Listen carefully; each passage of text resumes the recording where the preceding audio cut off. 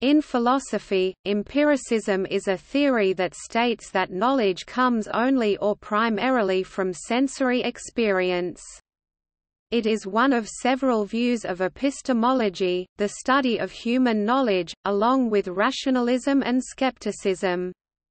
Empiricism emphasizes the role of empirical evidence in the formation of ideas, over the idea of innate ideas or traditions. However, empiricists may argue that traditions or customs arise due to relations of previous sense experiences. Empiricism in the philosophy of science emphasizes evidence, especially as discovered in experiments. It is a fundamental part of the scientific method that all hypotheses and theories must be tested against observations of the natural world rather than resting solely on a priori reasoning, intuition, or revelation. Empiricism, often used by natural scientists, says that, "knowledge is based on experience," and that knowledge is tentative and probabilistic, subject to continued revision and falsification. Empirical research, including experiments and validated measurement tools, guides the scientific method.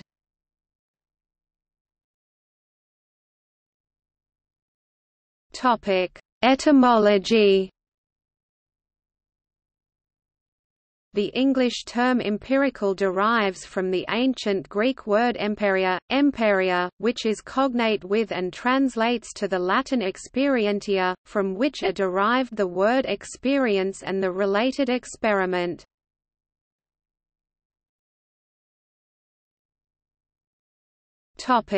History.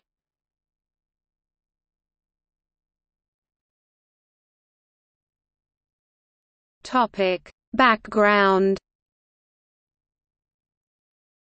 A central concept in science and the scientific method is that it must be empirically based on the evidence of the senses. Both natural and social sciences use working hypotheses that are testable by observation and experiment. The term semi-empirical is sometimes used to describe theoretical methods that make use of basic axioms, established scientific laws, and previous experimental results in order to engage in reasoned model building and theoretical inquiry. Philosophical empiricists hold no knowledge to be properly inferred or deduced unless it is derived from one's sense-based experience. This view is commonly contrasted with rationalism, which states that knowledge may be derived from reason independently of the senses. For example, John Locke held that some knowledge, e.g. knowledge of God's existence, could be arrived at through intuition and reasoning alone. Similarly, Robert Boyle, a prominent advocate of the experimental method, held that we have innate ideas. The main continental rationalists Descartes, Spinoza, and Leibniz were also advocates of the empirical, scientific method.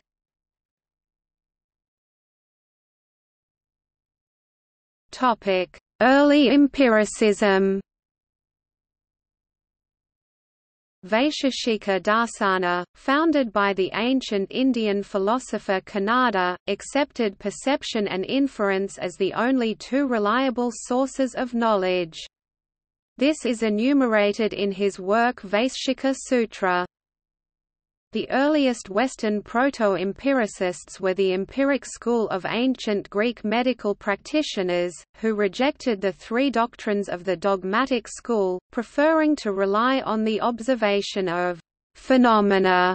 The notion of tabula rasa, clean slate, or blank tablet, connotes a view of mind as an originally blank or empty recorder. Locke used the words white paper, on which experience leaves marks. This denies that humans have innate ideas. The image dates back to Aristotle. what the mind nous thinks must be in it in the same sense as letters are on a tablet grammaion, which bears no actual writing grammanon. This is just what happens in the case of the mind. Aristotle, On the Soul, 3.4.430a1. Aristotle's explanation of how this was possible was not strictly empiricist in a modern sense, but rather based on his theory of potentiality and actuality, and experience of sense perceptions still requires the help of the active nous. These notions contrasted with Platonic notions of the human mind as an entity that pre-existed somewhere in the heavens, before being sent down to join a body on earth, see Plato's Phaedo and Apology, as well as others. Aristotle was considered to give a more important position to sense perception than Plato, and commentators in the Middle Ages summarized one of his positions as nihil in intellectu nisi prius furit in sensu, Latin for nothing in the intellect without first being in the senses. This idea was later developed in ancient philosophy by the Stoic school. Stoic epistemology generally emphasized that the mind starts blank, but acquires knowledge as the outside world is impressed upon it. The doxographer Aetius summarizes this view as, "When a man is born, the Stoics say, he has the commanding part of his soul like a sheet of paper ready for writing upon." During the Middle Ages, Aristotle's theory of tabula rasa was developed by Islamic philosophers starting with al-Farabi, developing into an elaborate theory by Avicenna and demonstrated as a thought experiment by Ibn Tufayl. For Avicenna, Ibn Sina, for example, the tabula rasa is a pure potentiality that is actualized through education, and knowledge is attained through empirical familiarity with objects in this world from which one abstracts universal concepts.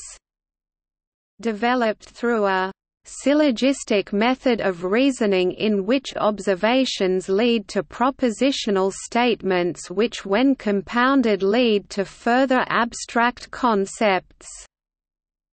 The intellect itself develops from a material intellect al-aql which is a potentiality that can acquire knowledge to the active intellect al-aql the state of the human intellect in conjunction with the perfect source of knowledge. So the immaterial, active intellect, separate from any individual person, is still essential for understanding to occur. In the 12th century CE, the Andalusian Muslim philosopher and novelist Abu Bakr ibn Tufayl, known as Abu Bakr or Ibn Tufayl in the West, included the theory of tabula rasa as a thought experiment in his Arabic philosophical novel, Hay ibn Yaqdan, in which he depicted the development of the mind of a feral child, from a tabula rasa to that of an adult, in complete isolation from society, on a desert island, through experience alone. The Latin translation of his philosophical novel, entitled Philosophus Autodidactus, published by Edward Pocock the Younger in 1671, had an influence on John Locke's formulation of tabula rasa in an essay concerning human understanding. A similar Islamic theological novel, Theologus Autodidactus, was written by the Arab theologian and physician Ibn al-Nafis in the 13th century. It also dealt with the theme of empiricism through the story of a feral child on a desert island, but departed from its predecessor by depicting the development of the protagonist's mind through contact with society rather than in isolation from society. During the 13th century, Thomas Aquinas adopted the Aristotelian position that the senses are essential to mind into scholasticism. Bonaventure (1221–1274), one of Aquinas' strongest intellectual opponents, offered some of the strongest arguments in favor of the Platonic idea of the mind.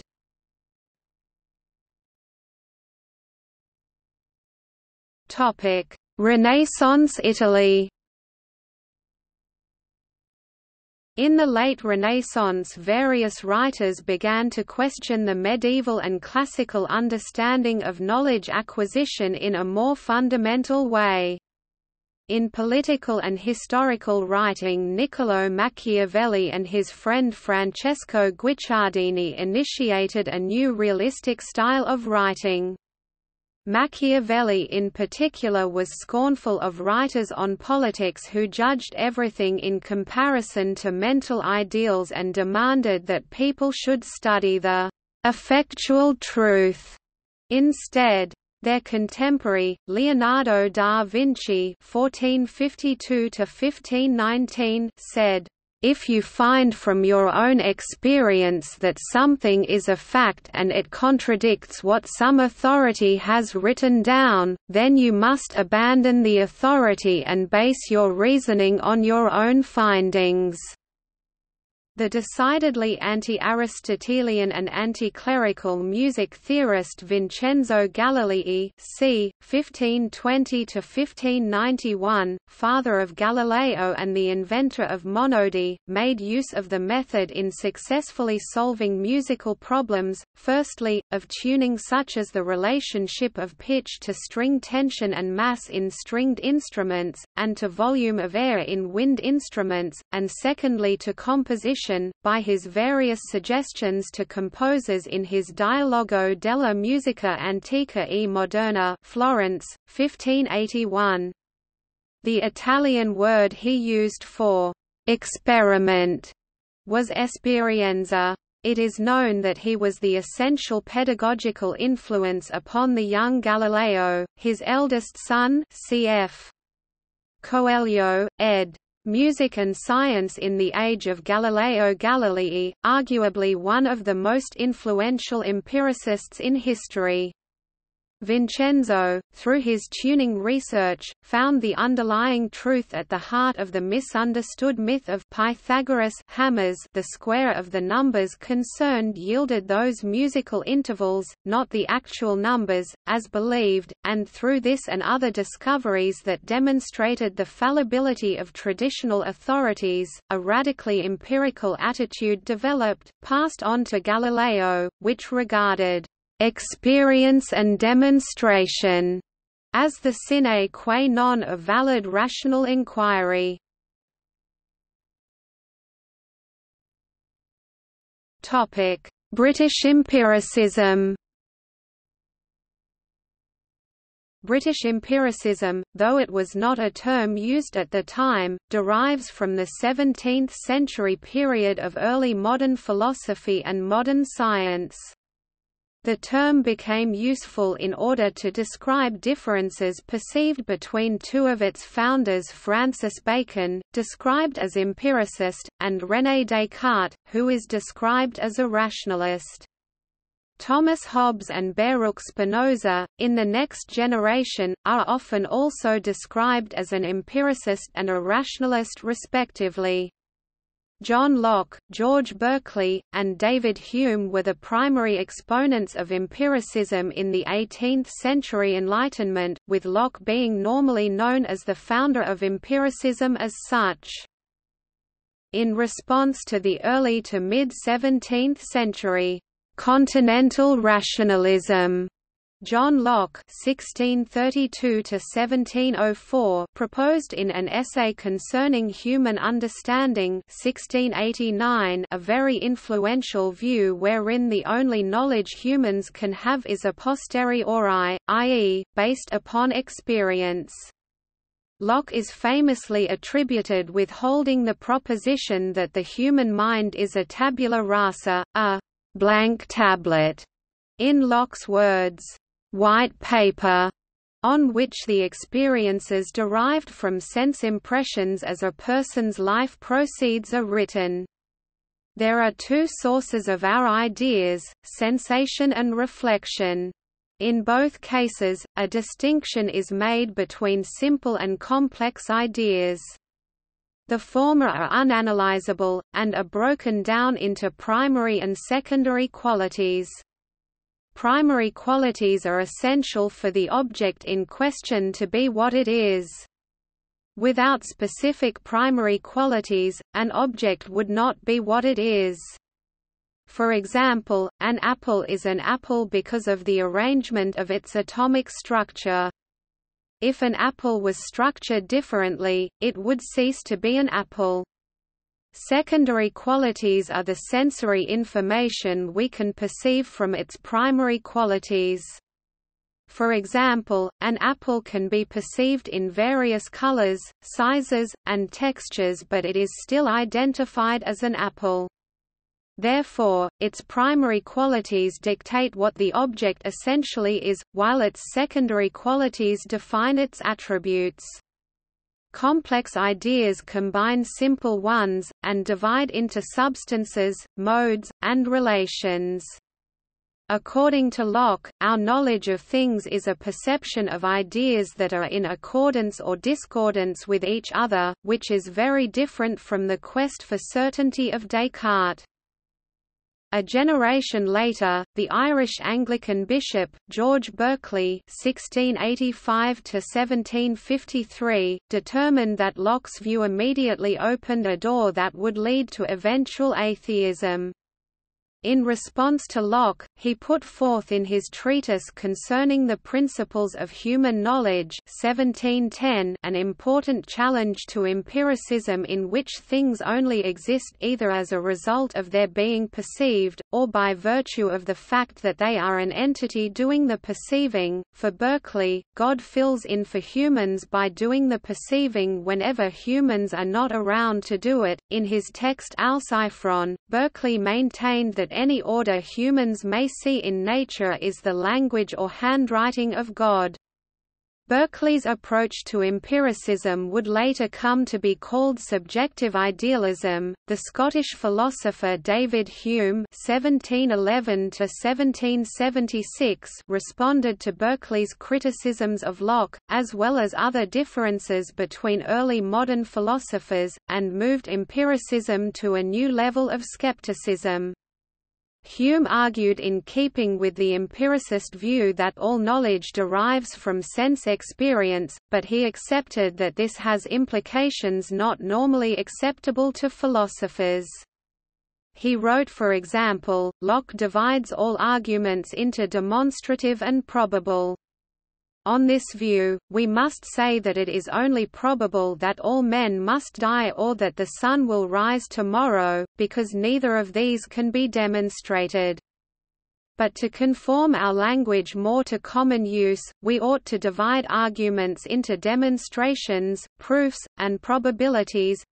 By proofs, meaning arguments from experience that leave no room for doubt or opposition, and I believe the most general and most popular explication of this matter, is to say, see Mr. Locke, Chapter of Power, that finding from experience, that there are several new productions in matter, such as the motions and variations of body, and concluding that there must somewhere be a power capable of producing them, we arrive at last by this reasoning at the idea of power and efficacy. But to be convinced that this explication is more popular than philosophical, we need but reflect on two very obvious principles. First, that reason alone can never give rise to any original idea, and secondly, that reason, as distinguished from experience, can never make us conclude, that a cause or productive quality is absolutely requisite to every beginning of existence. Both these considerations have been sufficiently explained, and therefore shall not at present be any farther insisted on. Hume divided all of human knowledge into two categories, relations of ideas and matters of fact, see also Kant's analytic synthetic distinction. Mathematical and logical propositions, e.g., that the square of the hypotenuse is equal to the sum of the squares of the two sides, are examples of the first, while propositions involving some contingent observation of the world, e.g., the sun rises in the east, are examples of the second. All of people's ideas, in turn, are derived from their impressions. For Hume, an impression corresponds roughly with what we call a sensation. To remember or to imagine such impressions is to have an idea. Ideas are therefore the faint copies of sensations. Hume maintained that no knowledge, even the most basic beliefs about the natural world, can be conclusively established by reason.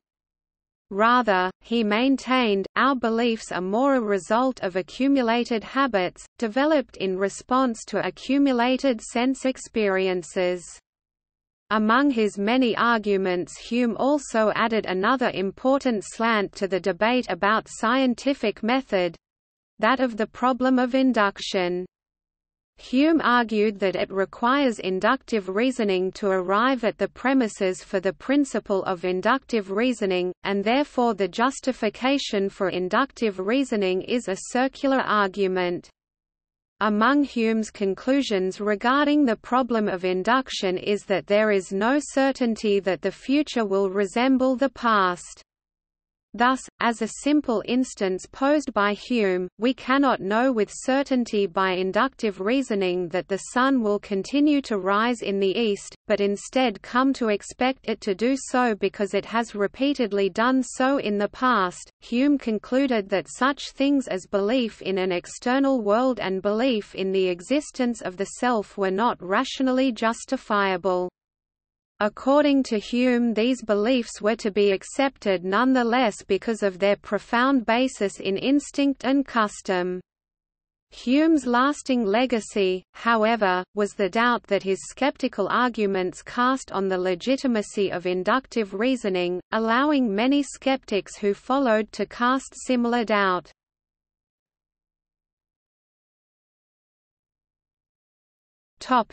Phenomenalism.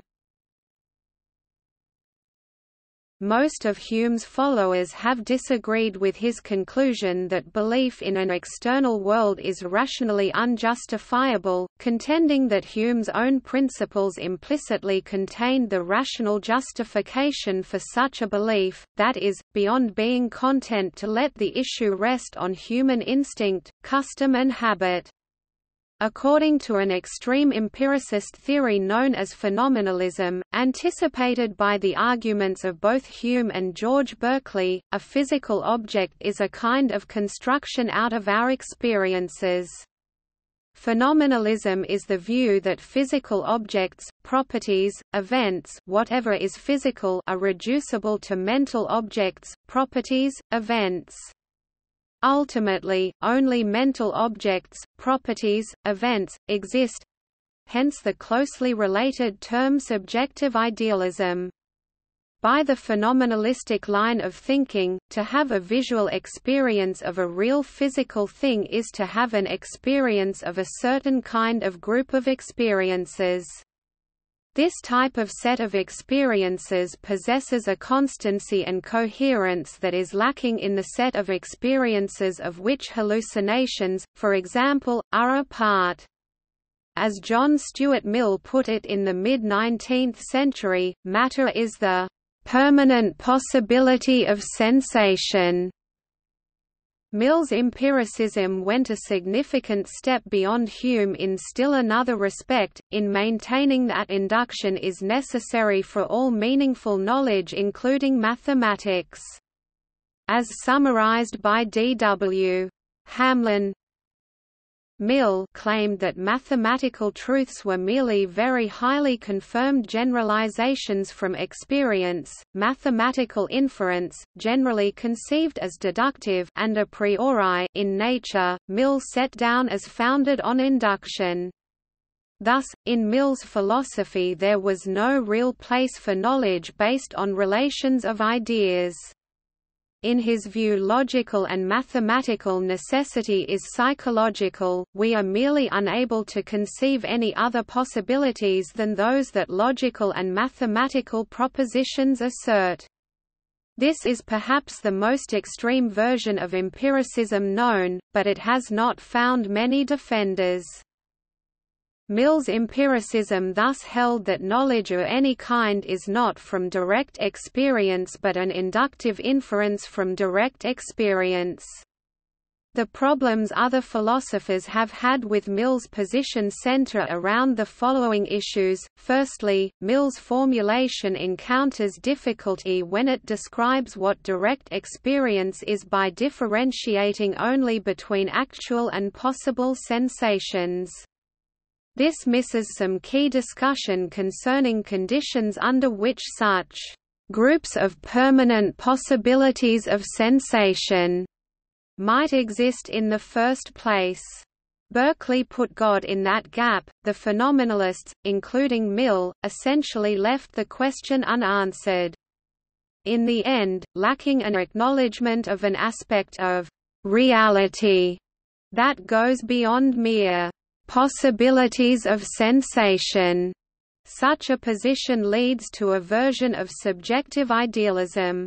Questions of how floor beams continue to support a floor while unobserved, how trees continue to grow while unobserved and untouched by human hands, etc., remain unanswered, and perhaps unanswerable in these terms.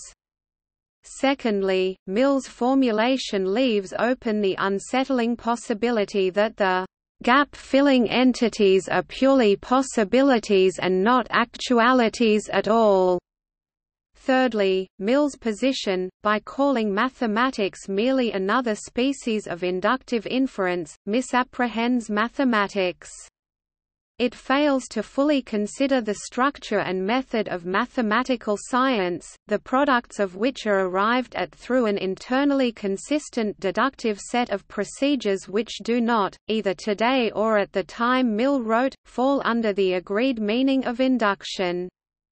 The phenomenalist phase of post-Humean empiricism ended by the 1940s, for by that time it had become obvious that statements about physical things could not be translated into statements about actual and possible sense data. If a physical object statement is to be translatable into a sense data statement, the former must be at least deducible from the latter. But it came to be realized that there is no finite set of statements about actual and possible sense data from which we can deduce even a single physical object statement. The translating or paraphrasing statement must be couched in terms of normal observers in normal conditions of observation. There is, however, no finite set of statements that are couched in purely sensory terms and can express the satisfaction of the condition of the presence of a normal observer. According to phenomenalism, to say that a normal observer is present is to make the hypothetical statement that were a doctor to inspect the observer would appear to the doctor to be normal. But, of course, the doctor himself must be a normal observer. If we are to specify this doctor's normality in sensory terms, we must make reference to a second doctor who, when inspecting the sense organs of the first doctor, would himself have to have the sense data a normal observer has when inspecting the sense organs of a subject who is a normal observer. And if we are to specify in sensory terms that the second doctor is a normal observer, we must refer to a third doctor, and so on. Also see the third man.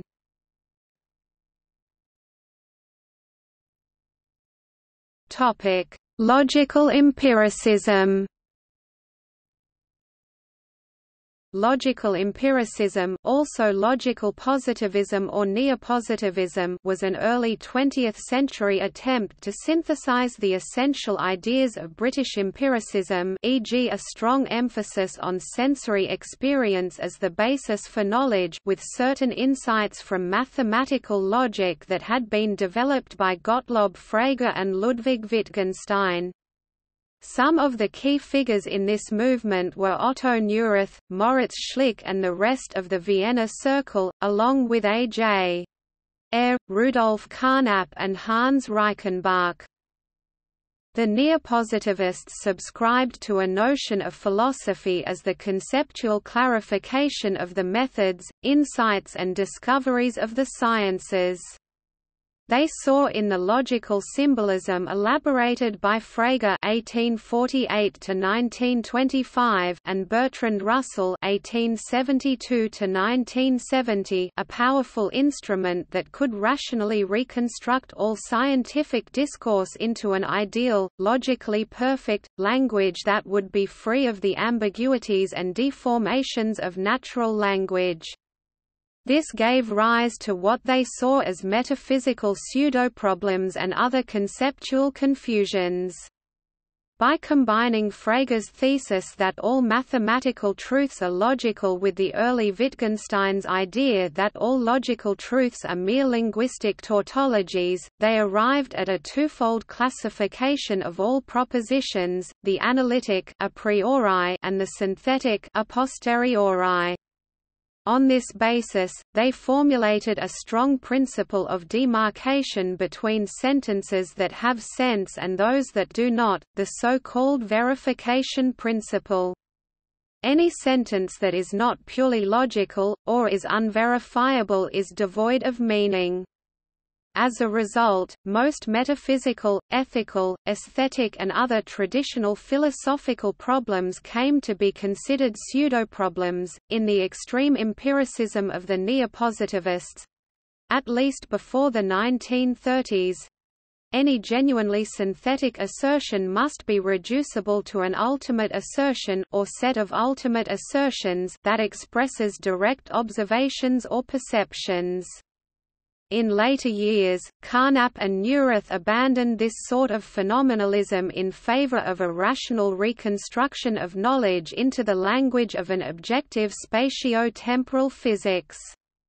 That is, instead of translating sentences about physical objects into sense data, such sentences were to be translated into so-called protocol sentences, for example, X at location Y and at time T observes such and such.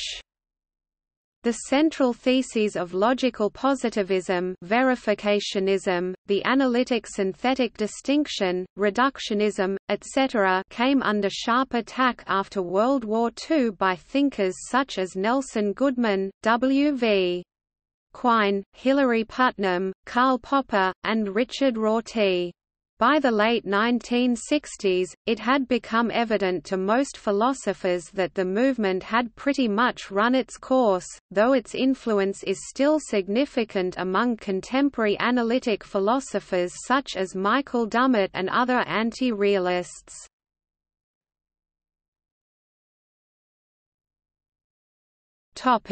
Pragmatism. In the late 19th and early 20th century, several forms of pragmatic philosophy arose. The ideas of pragmatism, in its various forms, developed mainly from discussions between Charles Sanders Peirce and William James when both men were at Harvard in the 1870s. James popularized the term, pragmatism, giving Peirce full credit for its patrimony, but Peirce later demurred from the tangents that the movement was taking, and redubbed what he regarded as the original idea with the name of pragmaticism.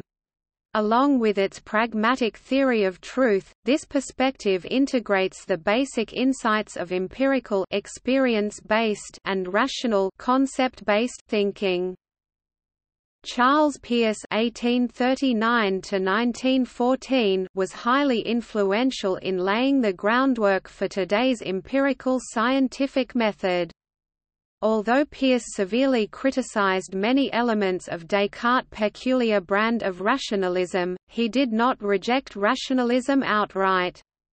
Indeed, he concurred with the main ideas of rationalism, most importantly the idea that rational concepts can be meaningful and the idea that rational concepts necessarily go beyond the data given by empirical observation.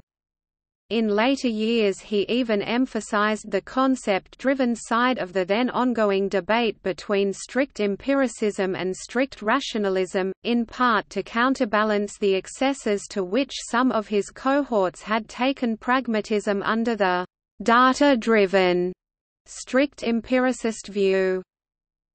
Among Peirce's major contributions was to place inductive reasoning and deductive reasoning in a complementary rather than competitive mode, the latter of which had been the primary trend among the educated since David Hume wrote a century before.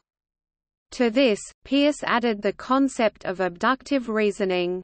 The combined three forms of reasoning serve as a primary conceptual foundation for the empirically based scientific method today. Peirce's approach presupposes that 1. The objects of knowledge are real things, 2. The characters properties of real things do not depend on our perceptions of them, and 3. Everyone who has sufficient experience of real things will agree on the truth about them. According to Peirce's doctrine of fallibilism, the conclusions of science are always tentative. The rationality of the scientific method does not depend on the certainty of its conclusions, but on its self-corrective character. By continued application of the method, science can detect and correct its own mistakes, and thus eventually lead to the discovery of truth. In his Harvard Lectures on Pragmatism 1903, Peirce enumerated what he called the three coterie propositions of pragmatism, cos, cotus whetstone, saying that they put the edge on the maxim of pragmatism. First among these he listed the peripatetic Thomist observation mentioned above, but he further observed that this link between sensory perception and intellectual conception is a two-way street. That is, it can be taken to say that whatever we find in the intellect is also incipiently in the senses. Hence, if theories are theory-laden, then so are the senses, and perception itself can be seen as a species of abductive inference, its difference being that it is beyond control and hence beyond critique—in a word, incorrigible. This in no way conflicts with the fallibility and revisability of scientific concepts, since it is only the immediate percept in its unique individuality or thisness, what the scholastics called its haekiaty, that stands beyond control and correction. Scientific concepts, on the other hand, are general in nature, and transient sensations do in another sense find correction within them. This notion of perception as abduction has received periodic revivals in artificial intelligence and cognitive science research, most recently for instance with the work of Irvin Rock on indirect perception. Around the beginning of the 20th century, William James (1842–1910) coined the term radical empiricism to describe an offshoot of his form of pragmatism, which he argued could be dealt with separately from his pragmatism, though in fact the two concepts are intertwined in James's published lectures. James maintained that the empirically observed, directly apprehended universe needs no extraneous trans-empirical connective support. by which he meant to rule out the perception that there can be any value added by seeking supernatural explanations for natural phenomena. James' radical empiricism is thus not radical in the context of the term empiricism, but is instead fairly consistent with the modern use of the term empirical. His method of argument in arriving at this view, however, still readily encounters debate within philosophy even today.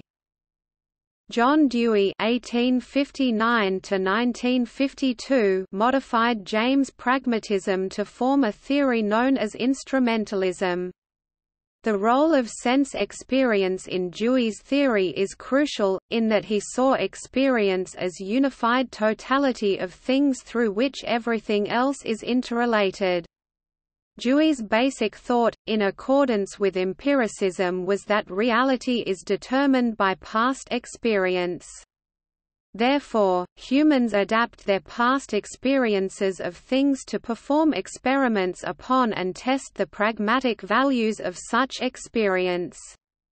The value of such experience is measured experientially and scientifically, and the results of such tests generate ideas that serve as instruments for future experimentation, in physical sciences as in ethics. Thus, ideas in Dewey's system retain their empiricist flavor in that they are only known a posteriori.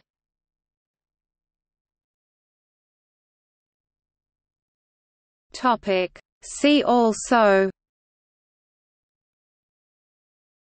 Abstract empiricism, Concept empiricism, Empirical formula, Empirical idealism, Empirical realism, Empirical relationship, Empirical research, Feminist empiricism, Ground truth, History of scientific method, Inquiry, Kantian empiricism, Materialism and empiricism, Natural philosophy, Naturalism, Objectivity, Psychological nativism, Quasi-empirical method, Sensualism, Sextus empiricus, Transcendental empiricism.